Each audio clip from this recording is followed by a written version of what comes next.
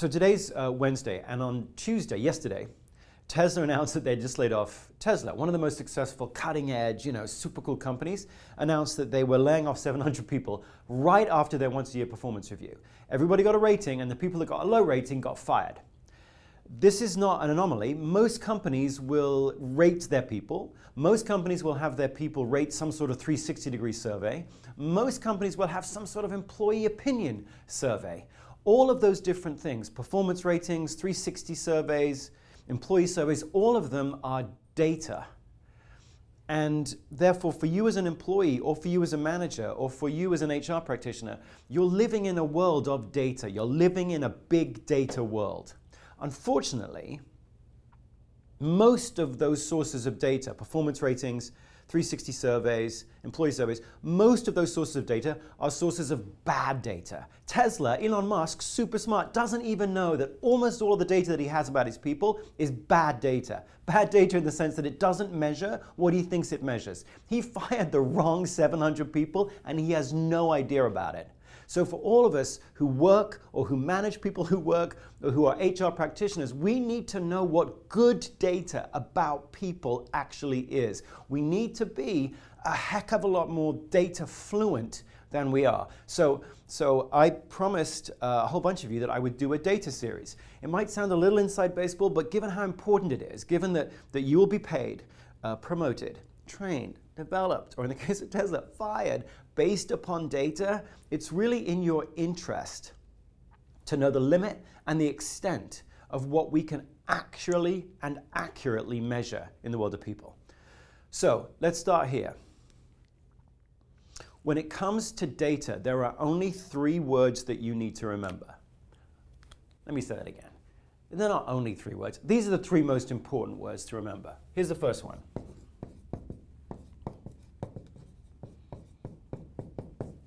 Reliability. Whenever you bump into a piece of data, whether it's your performance rating or whether it's some question in an employee opinion survey that you're supposed to fill out, or as a manager, whether you're being told by your HR department to get better on question 6, the first thing you should ask is that data reliable? What does that mean? What does reliability mean when it comes to data? It means, does the question measure, or does the tool measure what we say it measures? If we have a performance rating, does it actually measure performance reliably? If we have a question in an employee survey that supposedly measures mission and purpose, does the question actually measure mission and purpose? So the first thing you should ask when you bump into data, whether you're giving it or receiving it, is it reliable? Does it actually measure what it purports to measure? Again, you had 700 people at Tesla that were fired because their performance rating was low. Well, actually, was their performance low if they were fired based on that rating? Reliability. Here's the next one. That says variation. If we've built a tool that reliably measures something, then when we take that tool, let's call it a measuring stick. Let's say we built a measuring stick to measure performance, and then we apply the measuring stick to measure the different performance of different people. Does our measuring stick actually create variation, range? Does our measuring stick reveal the range, the true real-world range of performance that actually exists? Performance ratings, for example, don't have any flipping variation.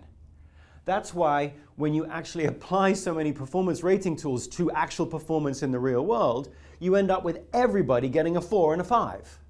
One of the reasons why HR departments force range, it's called a forced curve. It sounds like this. Hey, manager of a team, you're only allowed 20% of your people can get 5s, 30% of your people can get 4s, and then 20% of your people have to get 1s. That's called a forced curve. You've probably heard of that. The reason we have to force the curve is because our measuring stick doesn't actually produce real-world variation and range. Everyone gets a 4 and a 5. Because of that, we have to force the curve. That's a problem, of course, because in the real world, if we force the curve, then our measuring stick is not revealing the true range of performance that exists in the world. It'd be like having a thermometer that could only measure 4s and 5s, or 50 degrees to 60 degrees.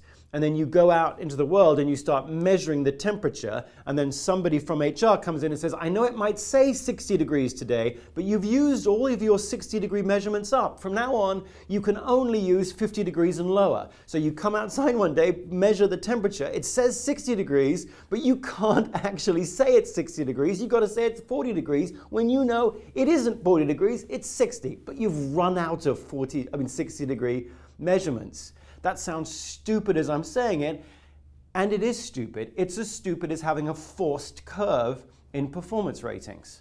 So variation. Does the measuring stick that we've made actually reveal real-world variation? Because there is, in the real world, variation. You with me? All right. The last one is this one. Validity. Validity. Validity. Let's say that you've built a measuring stick that actually does reliably measure length, or inches and feet. And let's say that your measuring stick's pretty good, so you take your measuring stick and you start measuring different lengths of wood, and it does actually reveal the different lengths of wood. So your measuring stick is revealing true variation in the real world. This question then is, does what we're measuring matter?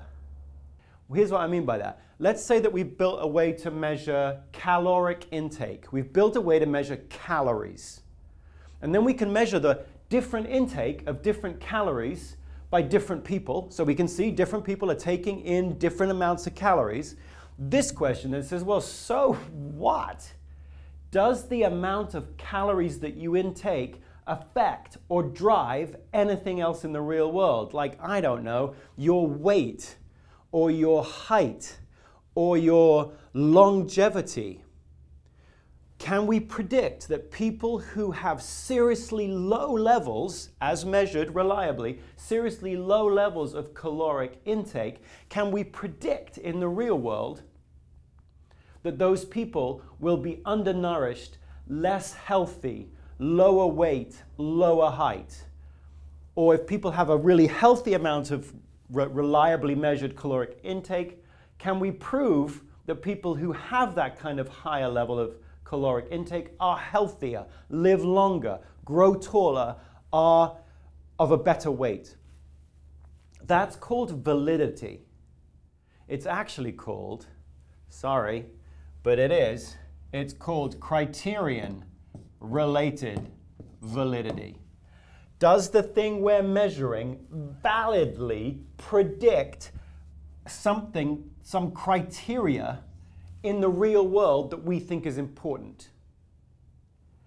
In your world, in my world, the world of work, this validity question is the most important question for us to get right. Because if we end up reliably measuring something that doesn't actually drive external criteria in the real world, we're measuring stuff that doesn't matter. 360-degree surveys, many of you will participate in those. Most of the things that you're being measured on in a 360-degree survey have no criterion-related validity, as in the people who do better on the 360 survey do not then do better in the real world of work. Most employee opinion surveys have no validity to them, as in the people who score better on the questions in the survey do not end up producing better outcomes for themselves or their teams in the real world.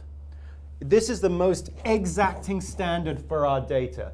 Does our measuring stick measure something that actually matters in the real world? So whenever you bump into people data of any kind, whether it's a performance rating, 360 survey, employee opinion survey, whatever it is, ask yourself these three questions.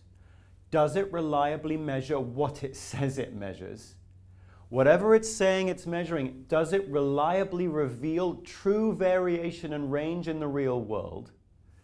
And thirdly, does that range in the real world, as measured by our measuring stick, predict anything criterion related in the real world, like behavior? Did you quit?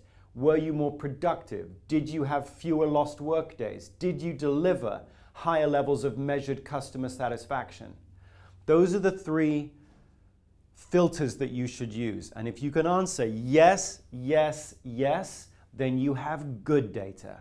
If you have any doubt about any one of these three, then if you're not careful, you have bad data. And if you have bad data, it doesn't matter how much of it you have, adding lots and lots of bad data together doesn't turn it into good data. You just have lots and lots and lots of noise.